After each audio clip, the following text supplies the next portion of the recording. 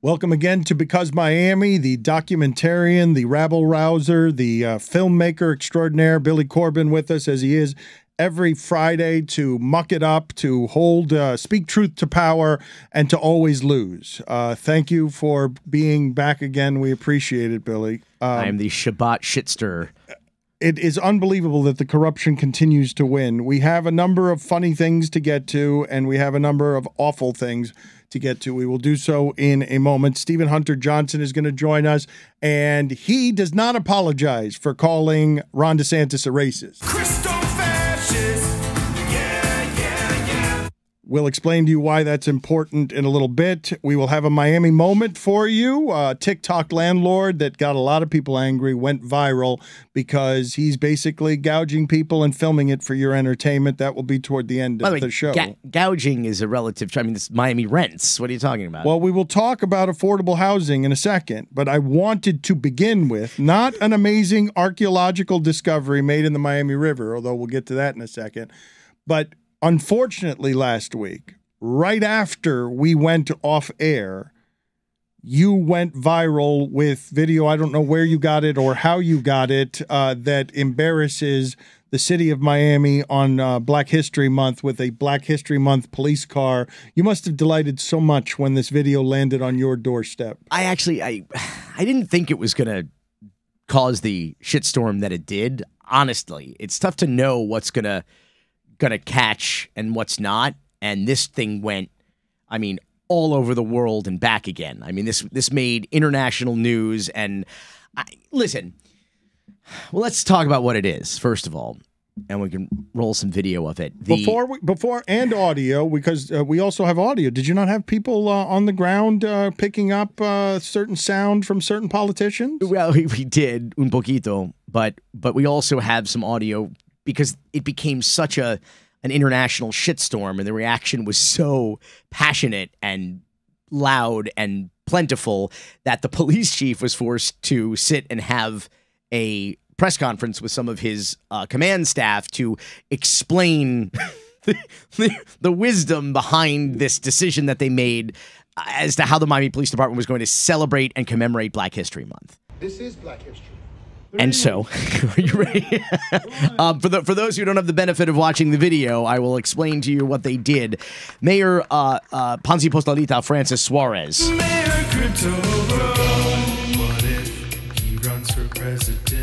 He participated in an unveiling, if you will, of a Miami police cruiser sport utility vehicle that was wrapped with an original design, original artwork that has Black History Month emblazoned on the side, various graphical depictions of the continent of Africa, some raised fists, and it happened, of course,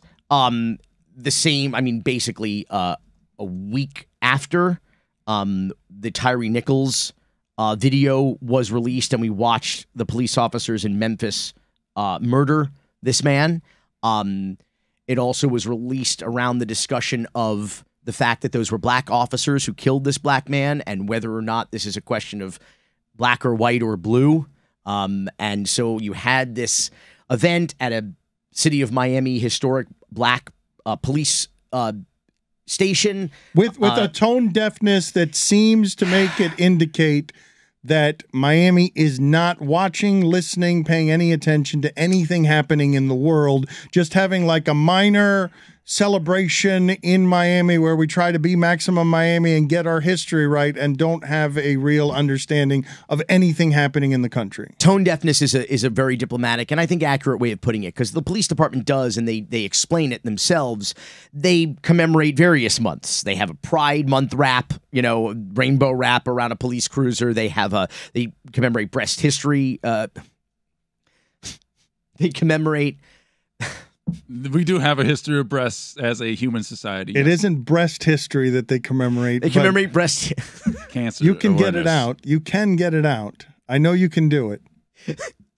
Breast cancer. Breast cancer with a pink wrap around a police cruiser. They do autism. They do various events and months that they put on the side of police. I don't know that they fully thought through wisdom and the history of celebrating Black history with and on a police car. But I understand. They didn't. I understand. Dr. Marvin Dunn made a point. It's like, I think the intentions were good, and in fact, this idea was hatched by the Miami Black Police Officers Union. This was their idea. And again, not the timing is not only Tyree Nichols, though. The timing is also in the wake of Miami-Dade State Attorney Catherine Fernandez-Rundle's recent decision to not prosecute the city of Miami police officer who shot Antoine Cooper, a video that we also recently saw that the video doesn't quite line up with the original police narrative that they released about it. And so there's a lot of consternation about that, particularly the fact that Catherine Fernandez-Rundle, our top cop in this community for 30 years, has never once in that 30 years, prosecuted, even charged a police officer for an on-duty killing. And in fact, only charged one police officer for an on-duty shooting, and that was just as recent as 2017, 2018. So there's a lot of history there, a lot of bad blood there, and I think that we should maybe let the police department themselves explain what they had planned on doing. We know that people are just going to have their opinion about whatever, but this is something that ourself and the chief was able to work on, and were gracious enough that he was able to allow us to do this because it is a collaboration between us. And so even with the symbol of Africa, we say we're African American, so we can't put Africa there. We're from Africa. And so putting that there was a symbol of pride for us. The Kente cloth, that's something that denotes royalty. And so all of those little things had a message to us. And so we wanted to make sure that that message was displayed. And so it was. And so we're proud of it. And sometimes the timing of things that comes out may not always be right. And so we understand that. But it wasn't done disrespectful or untasteful to anyone. We just wanted to celebrate African American history in our police department, something that we're proud of. Quite a few people did not take it in stride. There was some pretty passionate retweets from some very prominent Black activists, attorneys, media personalities, folks from the NAACP. Jamel had some things to say about it, and I didn't want to play it for laughs, but if you go to twitter.com/because Miami and you find the original tweet and you read through the replies and the quote tweets, there's some pretty funny shit in there. Once Black Twitter got a hold of it that night, I mean, it just absolutely blew up. Roy, what do you think of the Black History Month police car? I think the road to hell is paved with good intentions. That's exactly what they did. Hey, we tried to do something for you guys. Yay! Yeah, it's offensive. The press conference sound there, though, was human and understandable, and not at all the reason that any of that went viral. Exactly, and so that's what I was saying earlier. Part of the conversation around Tyree Nichols and Memphis was the fact that the officers were Black, and the fact that is there. This is not necessarily like I said, is it black and white or is it blue? Is there just simply a different mentality once you become a police officer, regardless of your race? I don't know. I mean, and so I think that what I mean by that is to say that even the good intentioned Black police officers in the city of Miami who wanted to do this, that perhaps they weren't thinking it entirely through with the mentality that Black America at large might perceive it as. What do you think, Roy? I'm just not happy about it. This is, especially coming off of what happened in everything that happened with George Floyd. Like, you got to think about these things. That this is not going to be taken lightly. It's not going to be taken well. If you're going to do something, like, give to Black groups. Help Black groups out. Don't fucking put the shape of Africa on a cop car when you're going to end up arresting Black people later that day. Like in that cop car. In that very cop car. Like, I'm sorry. It doesn't work for me. So I'm pretty sure that they are not going to send that car to calls, meaning it'll patrol. But can you just imagine how viral it would be if they're putting some Black suspect or whatever in the back of the Black History Month. No, they just sent it to Hialeah. By the way, I thought for sure by the time this thing went viral and the mayor started to distance himself from it, he's like, bro, like, no, I didn't know what was under the sheet. I just pulled the sheet off. I'm just like, he wants credit for everything, and then the second it goes bad, it's like, oh no, I had nothing to do with that, bro. But like, I figured by the time this thing went viral and humiliated Mayor Ponce Postalita Francis Suarez and the city of Miami. Hold on a second. I figured that car is probably in some chop shop in Hialeah right now. Oh, I don't think we'll ever see that car again. No. Roy, what did the police chief, Manny Morales, say? You gonna keep it? Absolutely. Absolutely. We are incredibly proud of that vehicle. And listen, if you take a look at all the criticism that's happening online, they're not folks from Miami. If you sit down and you talk to our local activists, you talk to our members of our community, they love the vehicle. I'm from Miami. I don't like the vehicle. They're not going to use it. They're not going to use it. It's going to be on the streets of Coconut Grove. That's what Patrolling I'm the white neighborhoods. Yeah. Well, not West Grove. West Grove is one of the oldest neighborhoods. It's Little Bahamas. It's one of the blackest neighborhoods in all of Miami. Buena suerte. Good luck, police cruiser. We don't have a lot of history. More recent news here this week, because it was unfortunate that broke right after it is that we taped last week. But Miami's history. I'm sorry, we don't do the show live? Miami's history doesn't have a lot of what was found in the Miami River here. Like, this is a legitimate archaeological find. This is you received this news how? When you found out that the Miami River taught us that this region here goes back a ways beyond. This swampland here goes back a ways. Well, this is actually something we've talked about on the show before. The Miami River, people always settle on the water. They always settle seaside for food, for trade, for transit, and for aesthetic reasons. It's beautiful. And so the mouth of the Miami River, we have known for some time, has been home to the oldest civilizations in South Florida. The Tequesta natives settled there. And these are I call myself a Florida native because I was born in Florida. These are the Florida natives. I mean, they predate the Seminoles, they predate the Miccosukee, and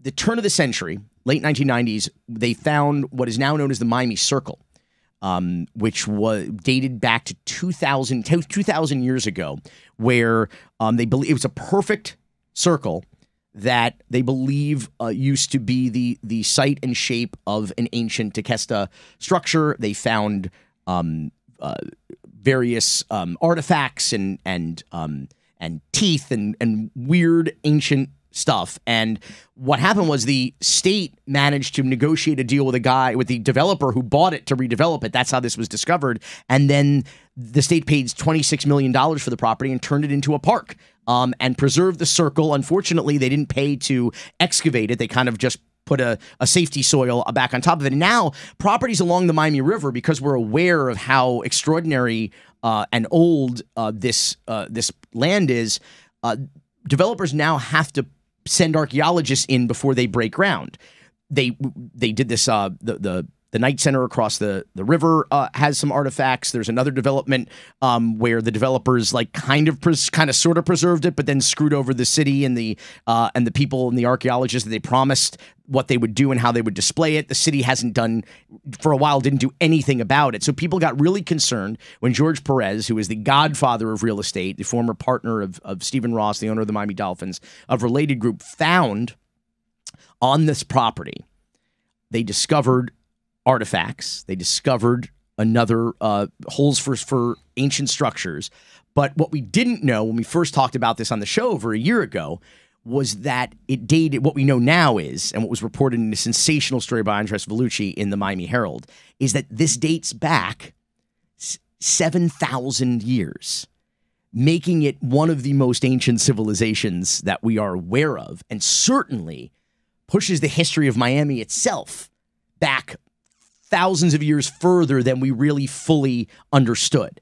And people are freaked out, not only because of how revolutionary this find is. I mean, it's like we're talking about going back to like Mesopotamia. That's how old this could be. They found human remains, they found tools and artifacts, and it's pretty damn exciting. The problem is that we haven't heard much about it for the last year and a half. Since we first heard that they discovered this shit, all of a sudden it kind of went dark. And to their credit, they spend over $100 million on this property, and they've been excavating it. They've been delayed all this time.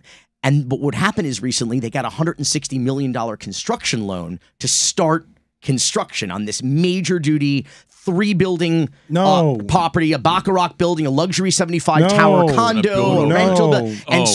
And so everybody's like, well, wait, what are we actually going to do about this? So the Brickell neighborhood is freaked out because they're like, well, hey, we need to make this a park. Let me tell you something that's very funny about Brickell. Brickell is so poorly designed, and there's no master plan. It's known by urban planners across the world to be one of the greatest tragedies and missed opportunities in the history of urban planning and city building, because there was no master plan. There was no infrastructure, no transit, no walkability, no bicycle lanes, no parks, no schools. Someday you're going to flush your toilet in a Brickell condo, and it just ain't going nowhere, is what's going to happen, because it's just going to have nowhere to go. But get this, the only time Brickell, the neighborhood, can get a park is when they discover an ancient fucking civilization somewhere. So the Brickell, to their credit, they're being rather opportunistic. They're like, well, hey, we should make this a park, because the only time we get a new park is when we find ancient civilizations. So, but they're right. And everybody's freaked out because this city is so anti-history, so pro-developer, that they're afraid that they're just going to pave right the hell over this. And I think it's an opportunity, though, for everybody to come to the table. George Perez, who's been extraordinarily magnanimous and generous in this community, the Brickell homeowners, who obviously want some green space, the historians and archaeologists who realize how absolutely epic and historic this is, and the city government, who, in Bellucci's story in the Miami Herald, people are talking about, like, are they keeping this under wraps? Are they covering this up? So he calls the city to find out, and the city's like, no comment. Can we talk to the city archaeologist? No comment. Can we talk to... No comment. And finally, they had to put together this press release that's like, well, we've been doing everything by the book and by the law. It reads like the developer wrote that, not the city. So basically, they're looking pretty shady, but they can do the right thing here. Before we get to Stephen Hunter Johnson and the latest controversy involving the governor of Florida, Ron DeSantis. Nazis are his base. And before we get to the Miami moment that has a TikTok landlord extra gouging somebody who couldn't afford it. He's raising her rent. This is the least affordable housing market in the country. The guy owns the property. There has to be an increase in the rent. Not a doubling, and not one that you video for content. Regardless, before why do you be a socialist? This is a capitalist country, Dan. Before we get to those things, can you just give people a brief history when you mentioned George Perez? And as we head into a historic segment with Stephen Hunter Johnson that covers a lot of things in Miami that people might not already know, can you tell people, can you give them a synopsis of how much building George Perez has done in South Florida, how much money George Perez has made in South Florida? No. I mean, he's a billionaire with a B. I don't even know what the latest Forbes figures or where he ranks, but he is most certainly on the Forbes 400 of the wealthiest people in the world. You could throw a rock in downtown or Brickell and you'll hit a George Perez building. Of all the developers in South Florida and Florida's history, in a swampland that has been overdeveloped by these people, he's the head of it, is he not? He's the biggest that we've ever had down here. I don't mean this as an offense because he didn't support him, but he was known as Donald Trump of the tropics. I mean, back in the time when Donald Trump was known to be a big real estate guy and not what he is now, but like he was that prominent. And he's also, when it comes to developers in this, particularly in Florida, he's relatively well respected in the world of these types of things. We have an art museum in the city of Miami, which is named for him, thanks in no small part to his generosity. Stephen Hunter Johnson next. Billy, before we get to Stephen Hunter Johnson, why he's on with us, and why the Miami-Dade Black Affairs Board is apologizing after one of its members called Ron DeSantis a racist, I'd like for you and him to explain to me the importance or what it is that exists here with the 100 Black Men of South Florida, the Miami-Dade Black Affairs Advisory Board, what it does so that people have the context of what's happening at what can be described now as a scandal, correct, Billy? The idea that you're just saying the most obvious thing, that Ron DeSantis is a racist, and then having to apologize for saying the most obvious thing. I would say that Stephen was being minimally observant, is what I would say. I mean, if you're going to call balls and strikes, I mean, you calls it like you sees it. But I think Stephen would be best suited to explain what is the Miami-Dade County Black Affairs Advisory Board and why do we need one? So, and it's interesting. And Dan, you conflated two separate organizations. So the Miami-Dade Black Affairs Advisory Board is a county-created board whose role, when I was chair, I used to put it this way, to advocate within the county for the Black community of Miami-Dade County, and to advocate within the Black community of Miami-Dade County for the county and services and what is available to them. So to think of it as sort of a bridge between the county and the Black community. And, Miami-Dade County's Black community is spread literally from County Line Road all the way down to the Monroe County border. That's a lot of area, a lot of diversity throughout the Black diaspora here in Miami-Dade County, and service of a lot of people. Not every county has a Black Affairs Advisory Board. Why does Miami-Dade need one, do you think?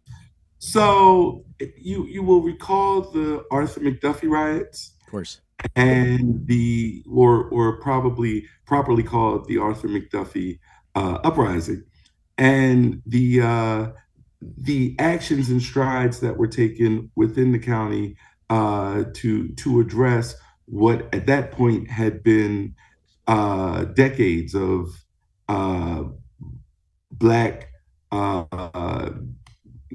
oppression and neglect of the Black community. And one of the steps that was taken was the creation of a Black Affairs Advisory Board. I'd also note that they're not uncommon. In fact, in my battles on Twitter over this issue, I ran into some knuckleheads from Yonkers and who asked me why there wasn't a White Affairs Advisory Board. And I said, well, I don't know, but Yonkers has a Black Affairs Advisory Board too. So maybe you should start at home before coming for me. If I may, though, I would like to tell the audience of newcomers here, without turning this into a history lesson, because I do want people to understand what's been happening in Florida, what's happening now in Florida around DeSantis. When you talk about the McDuffie riots, you're talking about in 1981, our city being as divided as it's ever been along racial lines. Yeah, well, in the December of 1979, a Black motorist, an insurance salesman, a military veteran, was riding his motorcycle, got into a brief police chase with Metro-Dade, Miami-Dade police officers, and was beaten to death at the side of the road. It was immediately covered up by the officers, but the cover-up was found out by Edna Buchanan at the Miami Herald, among others, and this exposure led to the officers being indicted, some of the officers flipping against the others, testifying in brutal detail how this murder was carried out, this lynching was carried out, and how the cover-up was immediately put into action. Because of the publicity in Dade County, it was moved. They got a change of venue to Tampa, where an all-white, all-male jury acquitted all of the police officers after about less than 2-hour deliberation. And Miami burned. West Grove, particularly Liberty City and Overtown, it was at the time the costliest uprising in the history of the country. I believe 18 people died. You had billions of dollars in property damage done in neighborhoods that have arguably never fully recovered. If you go through Liberty City and you see empty lots, those are lots that maybe businesses once stood that were burned down in 1980.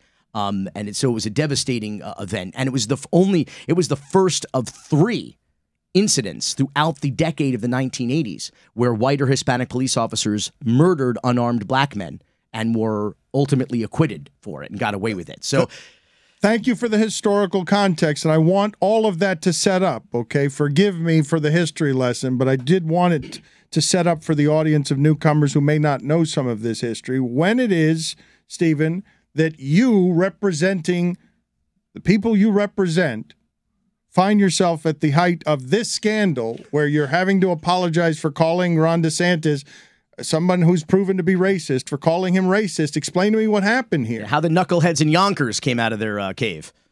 So let me explain it to you like this. So first of all, Stephen Hunter Johnson has apologized for nothing and makes that very clear. There is no apology. The governor of the state of Florida is not owed an apology. The governor of the state of Florida is attacking Black people for political purposes. And if there is anything that could be properly categorized as racist, it is doing that. With that said, at a meeting, I made my position known concerning a letter that the board wanted to send to Governor DeSantis regarding the attack on the African American Studies AP course. And my point was two. One, if we're going to attack it for the right reason.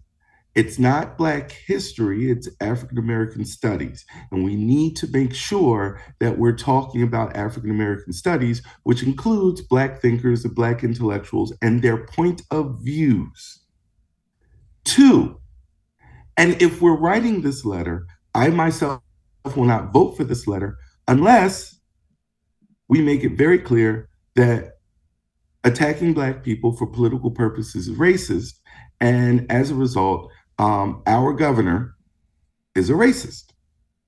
Those are the 2 points that I asked that be included in this letter. At the conclusion of voting, I was asked to draft said letter, and I did draft said letter. And again, consistent with my statements and consistent with the facts laid before us, the letter makes clear that Ron DeSantis and his administration is attacking Black people and exhibiting racism and anti-Blackness. I don't know how much plainer you can be.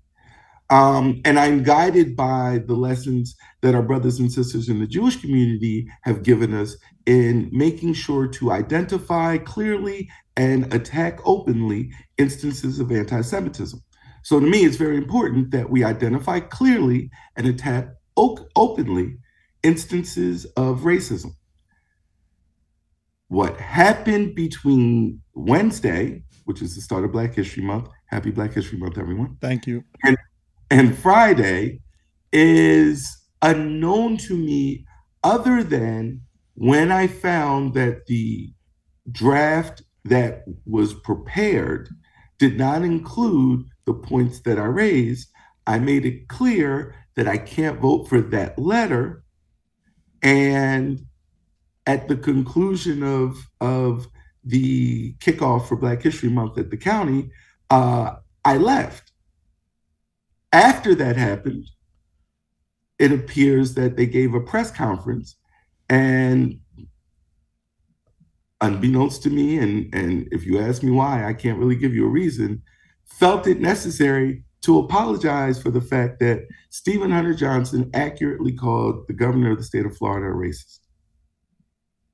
And that's where we are, because the Streisand effect, everybody knows the Streisand effect is when Barbara Streisand tried to sue to keep her house out of the newspapers. Her house went in all the newspapers.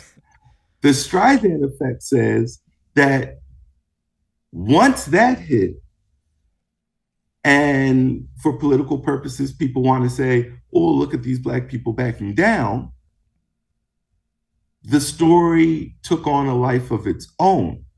Shout out to all the journalists who correctly quoted me as saying, I apologize for nothing, and it's our obligation to point it out when it exists and be unforgiving about that. How do you not know, though? How can you not answer for us why it is that that happened? Why would you have to walk that back? What would be a theory? So I mean, I don't know that it's fair to theorize. I know that in the course of advocacy, passion exists. One thing I also know is that you never apologize for an advocate's passion. I never heard Martin Luther King apologize for Malcolm X. And I certainly have never apologized for any moments of unrest or uprising in this country because, as Martin Luther King told us, those are a form of communication as well. So the theories that float around, somebody got to them, this, that, and the other, I don't know that any of that to be true. What I do know is that I apologize for nothing. I am saddened that the board felt the need to apologize, even if it was apologizing for me. And I really think the real question is whether or not, and not whether or not, because there's no question whatsoever, but the fact that the governor of the state of Florida is attacking Black people through attacking this Black Studies course, through attacking the libraries in our schools, through marginalizing and eliminating Black thought, Black theory, and Black existence for political purposes, and that is racist. Stephen, I want to get your take on some other recent issues impacting the Black community down here in South Florida, particularly the announcement last month by State Attorney Catherine Fernandez-Rundle that there will be no charges against the Miami police officer who, in the fatal shooting of Antoine Cooper, video footage of which seems to contradict the initial police narrative about what occurred there. As we know, this is a city which was for a time under federal consent decree as a result of City of Miami police officers shooting and killing 7 Black men in an 8-month, unarmed Black men, I should say, in an 8-month period back in the early 2010s. That was more. Those were more police killings per capita than the NYPD, okay? A city of this size, the city of Miami. The city of Miami, a city of we've already determined has a troubled history in its relationship between the police and the Black community, and a state attorney who has been in office now for 30 years and has never once charged a police officer for an on-duty killing. I'm curious your take on the latest victim, Antoine Cooper. It is unsurprising that her office has taken this route. In fact, the only officers I know that she's ever charged for any shootings was the shooting in North Miami Beach, in North Miami of Charles Kinsey. Yes, sir. She's never undertaken to charge, even in what I think is an era of calls for police reform, any other officers under any other circumstances. And it's saddening. It's saddening that we keep reelecting her, but I think it touches on a bigger point. Policing in America is a political issue too. So here's what happens. Somebody decides they can win an election by being tough on crime, whatever the hell that means. I think of Tomas Regalado and his "We're going to meet violence with violence." And they get into office, and now that they've made this promise that we're going to meet violence with violence, your police department takes on that attitude that I've got a mayor in this case who decides he's going to support my violence with violence. And what do? You get the shooting of 9 people in a row in a time when you had gone without so much firing a shot under the late John Timmon, right? So it's not that this police department can't do it. It's not like this police department doesn't know better. It's just that a police department will be influenced by the political rhetoric of the town. The same thing is true in Miami Beach. The same thing is true throughout Florida. When these people decide, and I don't care if it's Dan Geller or anyone else, that they're going to be tough on crime, what that translates to is we're going to beat up Black people. I don't want to turn this into a history lesson, but for those who do not know, before we close out this segment with the latest in embarrassments from Francis Suarez, when you mentioned Timoney, that was the police chief who kept South Florida from having these kinds of shots fired and these kinds of deaths. This was the most successful police chief that crime-ridden South Florida has ever had, and correct? Stephen, far be it for me to do this math, but that was like 6, 7, 8 police chiefs ago. We've had 3 police chiefs in the city of Miami in about like a year or 2 years. But so Miami, for a while, did this correctly under Timoney, and then the circumstances of him no longer having that job, for those who are negligent of history, are... I'm sorry? Well, I mean... It was Alexis, wasn't it? He was a gringo, for starters. His last name was Timoney, for crying out loud. I mean, let's be real about the tribal politics of Miami. But though there was some uprising. It was the what was it? Remember there was the event downtown where they started shooting beanbag guns at protesters. That was the World Trade Organization meeting. That was, but I don't think that was the nail. I think the nail was that pretextual scandal involving the Lexus. Okay, all right. Regardless, a scandal that by today's standards is not petty. For someone who was actually stopping bad things. Petty. It's the only time that Miami has had control over this stuff. And now the latest news involving Stephen, the police department. I have to ask you, just because it's because Miami Twitter account went viral with this last week. I don't know how many millions of views there are by now, and it became international news somehow. But the Miami Police Department and the mayor of Miami, Ponzi Postalita, Francis Suarez, unveiled the Miami Police Black History Month cruiser and got excoriated across social media for it. What was your take on the Black History Month police rap?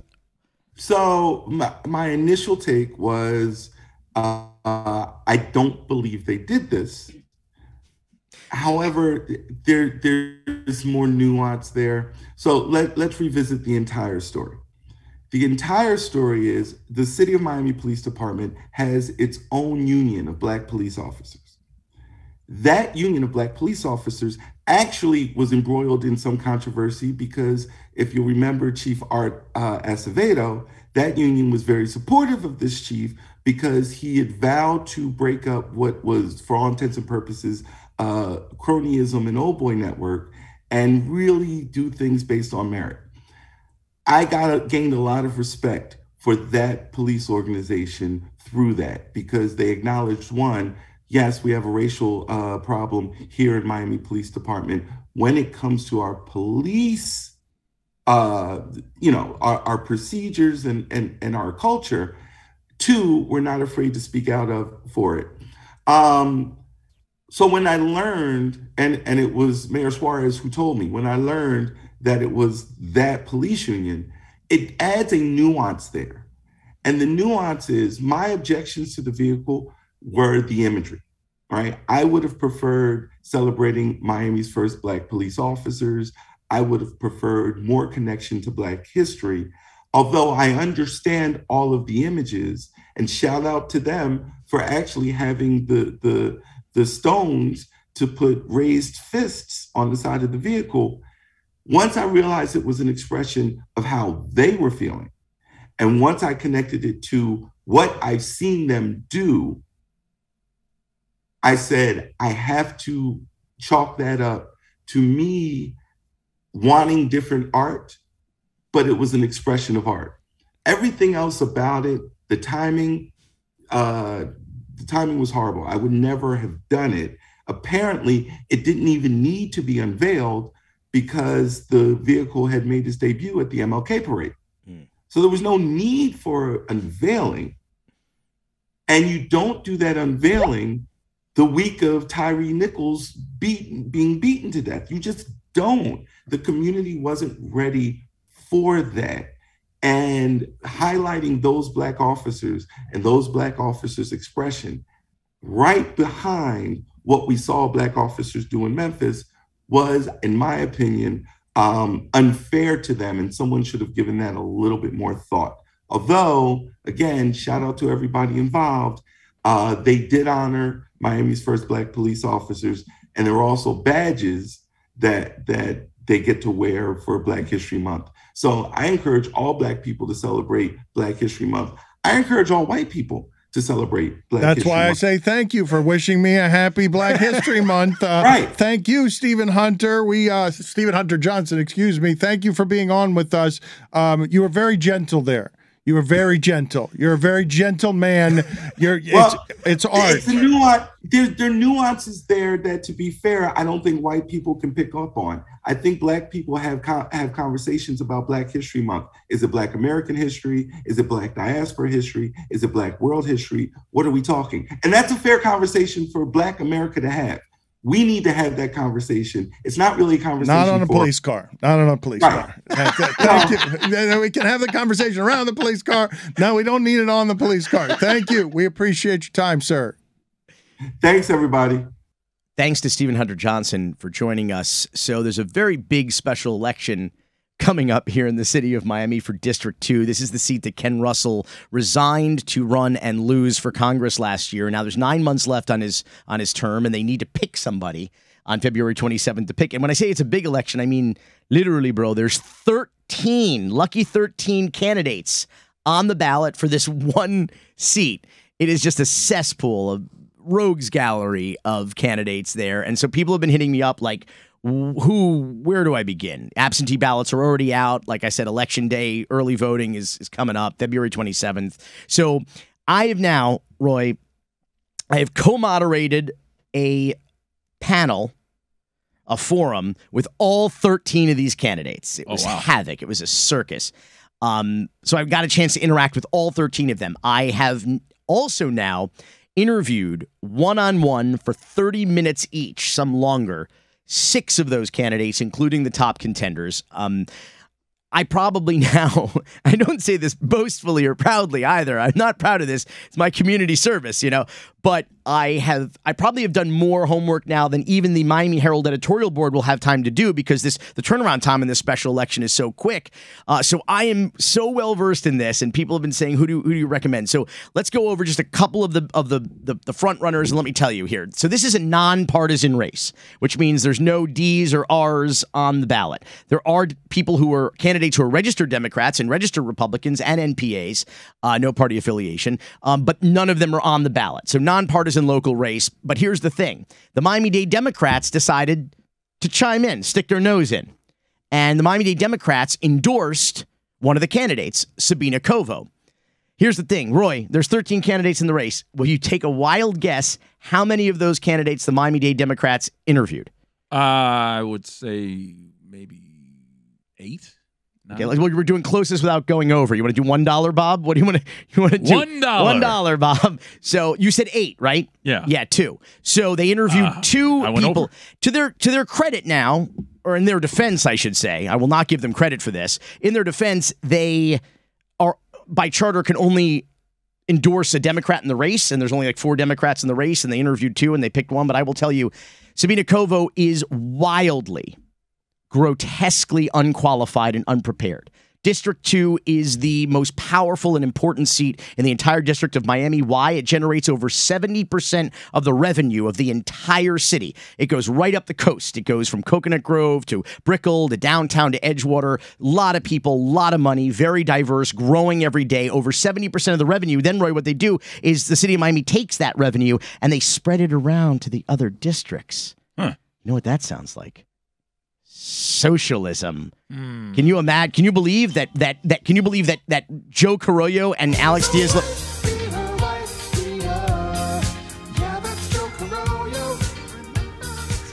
And Alex Diaz-Laportilla, they are welfare queens, as it turns out. But irregardless, shame on the Miami-Dade Democrats. Shame on them. It is absolutely reckless and irresponsible. The reason why District 2 is in such terrible shape right now is because it requires a serious person, and they had an unserious person. Ken Russell is a yo-yo championship and a surfboard salesman. And they had him in there negotiating with these bullies and wife beaters. They had him negotiating one of the biggest and richest real estate deals in the history of Miami. He's a yo-yo champion. And now the Miami-Dade Democrats are trying to put in another unqualified person for the race. Shame on them. So who do you got? I don't got Martin Zilber. Remember we had Dixie Dent on the program, the judicial assistant? Yes, I do. Martin Zilber is the guy who resigned in disgrace from the bench after a litany of corruption allegations.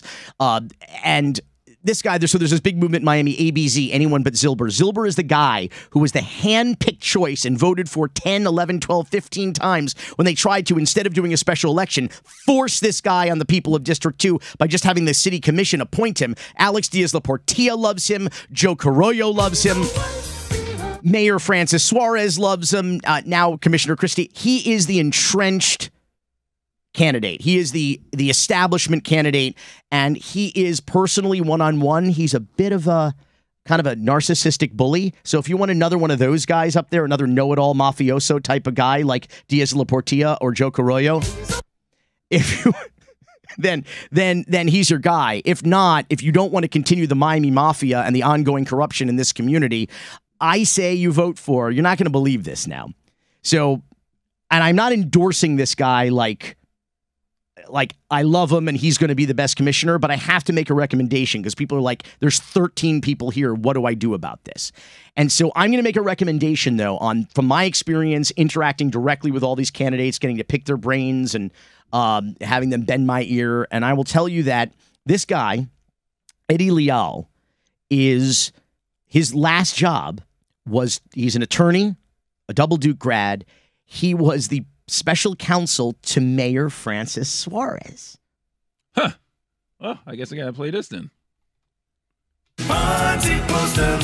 So for everybody out there, by the way, that listens to the show, Billy's just a, leftist, woke libtard, who always votes Democrat. I'm telling you right now, do not vote for the candidate that the Miami-Dade Democrats recommended. Certainly do not vote for Martin Zilber. But I am recommending that you vote for Eddie Leal, who, again, his last job was working for the mayor. And so you'd say, like, Billy, how are you doing that? I'm doing that because I'm being fair and I'm being objective and I'm looking at the facts and I'm saying that this is a smart guy. He's kind of a nerdy, boring guy, which I like, not just because I'm kind of a nerdy, boring guy, but because he's smart. He's an attorney. He knows he's been working in the city hall for, 4 or 5 years now. He's ready to do the job seriously. He's prepared. And I recommend, not endorse, I recommend Eddie Leal. And part of the reason why I recommend Eddie Leal is because the rent is too damn high. And on that note, here's your Miami moment. Cocaine's. I wanted to unintroduce myself. Okay, nice to meet you. I'm not sure if the previous owner had told you, we're actually going to be the ones that just purchased the house. Okay. I know you have it rented, so I wanted to see if you were interested in stay rented there. Yeah, I do. I know the house needs some repairs. We plan on fixing up the house. I just wanted to get in touch with you and set times to start repairing the house and talk a little bit about the rent today. Okay. You're currently rented for $1,100 in that house, and it's in Miami. It's a pretty low price in today's market. I wanted to see if you wanted to stay there. Yeah, I was planning on staying. I don't want to move, and I have been here for over 10 years. I would want you to stay, but we would have to raise it a little bit. Okay, and? There's houses in that area going for $2,500. You could take the lower end of $2,200. Are you kidding me? That has to be a joke. $2,500. That's over double my current rent. I can't afford that. I have kids, and I'm already working 2 jobs as it is. Where do you want me to go now? I might as well burn the house down at this point so nobody gets anything. I should call the cops on you. If you don't want to stay there for that price, I'm going to have to put a 30-day notice. You could leave peacefully on time, but I definitely can't make it work at that rent amount. Look, I'm calling my brothers, and I dare you to try to pull up and give us the eviction notice. This is ridiculous. I'm not paying over double my rent. We're going to have to put the 30-day notice and go from there. I wanted to try to solve this, but if you can't go up, I understand. You think I give a about your investment? I'm not paying that. Pull up to the house, I dare you. We'll be here waiting, and it won't be a good time for you. This is ridiculous, and you're a con artist.